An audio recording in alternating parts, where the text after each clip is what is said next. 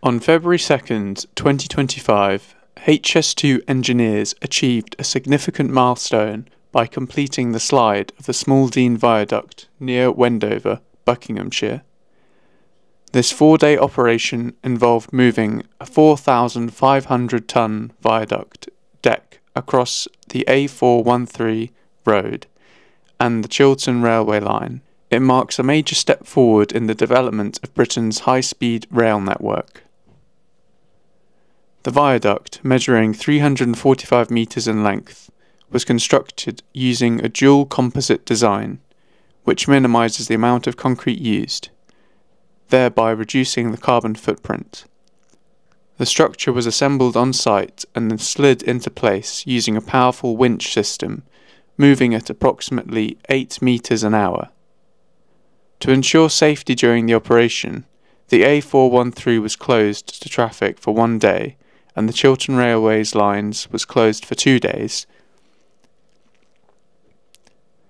The successful completion of the slide marks a significant advancement in the HS2 project, demonstrating innovative engineering techniques and careful planning to minimise disruption to the local community. However, the movement of the viaduct also reignited debates about HS2's impact. While some see it as an engineering triumph, others in Wendover remain concerned about the long-term effects on noise levels, the surrounding environment, and the cost to taxpayers.